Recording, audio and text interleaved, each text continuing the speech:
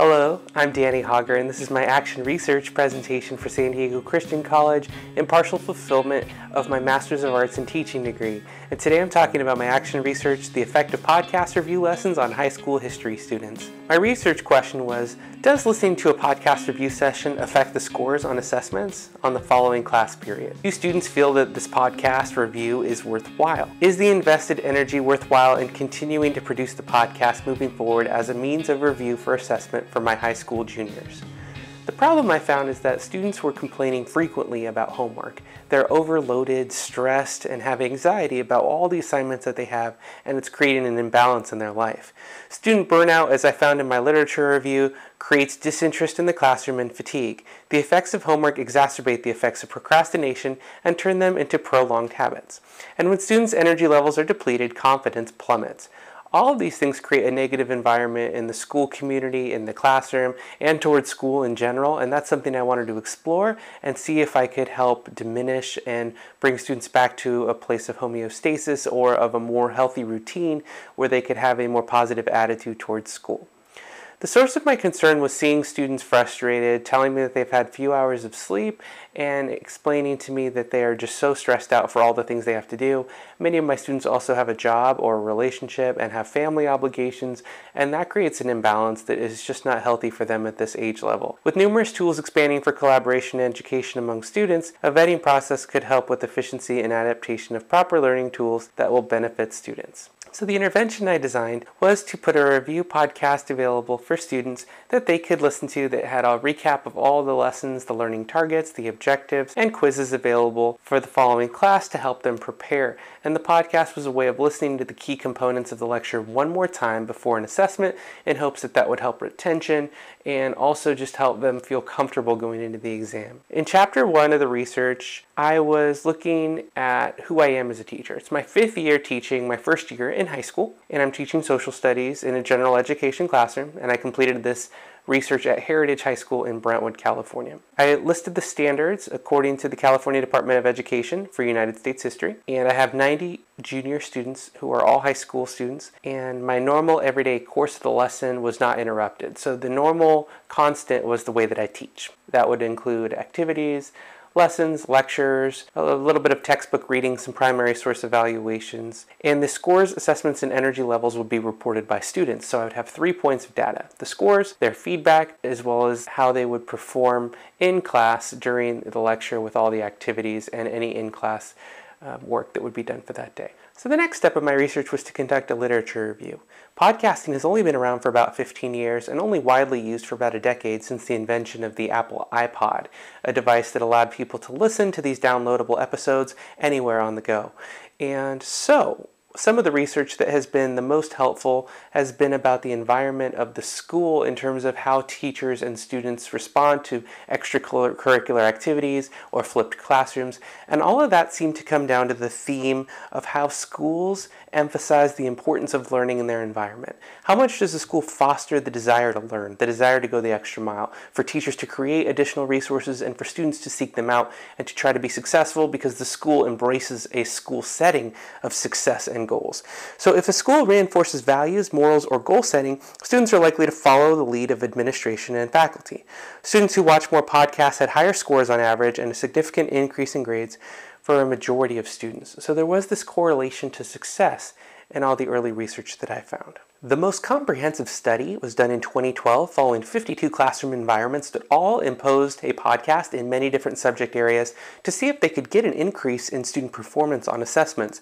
And what they found was, in the majority of cases, scores did increase. The control over learning is increased for students. Reviewing for tests and exams was the #1 reason that was reported as the main value of listening to educational or watching educational podcasts. In addition, some of the other benefits were about missing school and catching up on lessons that were not seen during an absence. Some of the other reasons also included students felt like they didn't grasp information on the first go. So being able to see one more time the second or third or fourth steps of math equations, the podcast was helpful for being able to pause, be available on demand, and be in control of their learning. Science listed similar results with chemistry and physics. What's really important in this kind of research is for students to be able to supply free-form feedback. They're going to have a lot of different identifications as to their personal responses to the podcast. How do they feel about it? Did they think it was beneficial to their learning? So I created a form and placed in my appendix in my research a survey for each step in the research process for students to be able to give their feedback and how they felt about that. So when I collected the results, I had 2 tests in which there was no podcast available for review, and I had 2 podcasts where there were podcasts available, and they were assigned as homework to go and listen to less than 10 minutes of audio to help them review for the assessment on the following class. I collected all the scores and I compared. Average test scores were taken from the group. No individual data was utilized. The triangulation of my research has motivated me to look at energy level with the investment of time looking at these podcasts, the scores that would be given, the feedback from students, and observing their assessment scores as well as their performance in class to see if the overall chemistry of the classroom is working at a high efficient level. In Chapter 4, I analyzed the results, and students performed with an improved average score of more than 6%.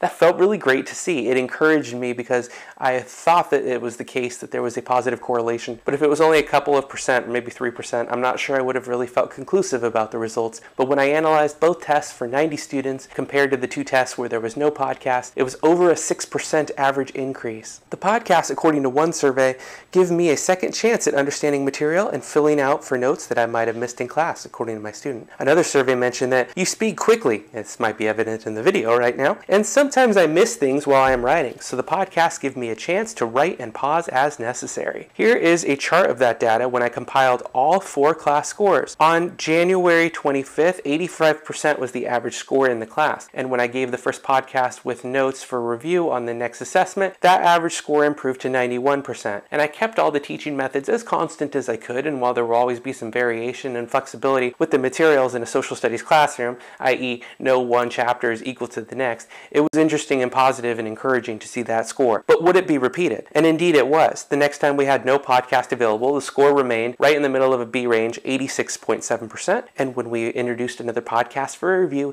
that score increased to 93%. I felt really positive because we had proven now 2 times that when students had a podcast to review, they placed at a higher grade level, and they felt more confident about their scores and responses. In Chapter 5, we see that the average score without the podcast was 85%, which I still felt pretty good about. That informed me that I was doing a pretty good job in instruction where students were testing at a comprehensive level and were understanding the material, but clearly when a podcast is available, they performed better as juniors in United States history class responding to that test. These audio and video files can be downloaded to portable players to take anywhere. And I mentioned that in my abstract because students are on the go. They're driving, they're in traffic, they're working, sporting events, trainings and games and performances. And time is a luxury these days with students who are trying to get into college and compete on many different levels. That was the focus of my research, and I was really proud of the results. The faith integration I took from Matthew chapter 25, verse 28.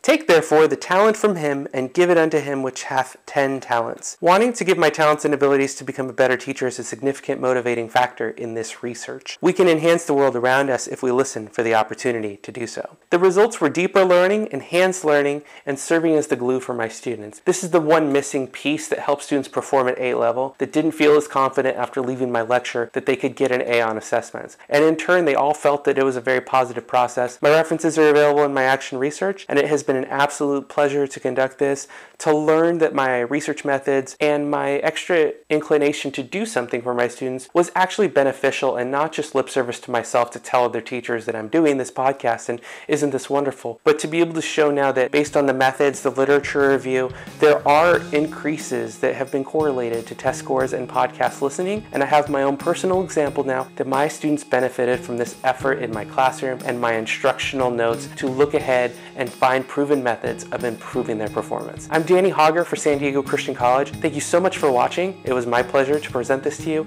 and thank you very much. So just as my research is an example of how I want to keep learning, I tried doing this in front of a green screen in my classroom. It's something I would like to incorporate in future research and something I would like to do to make the podcast even more interactive and productive for everybody.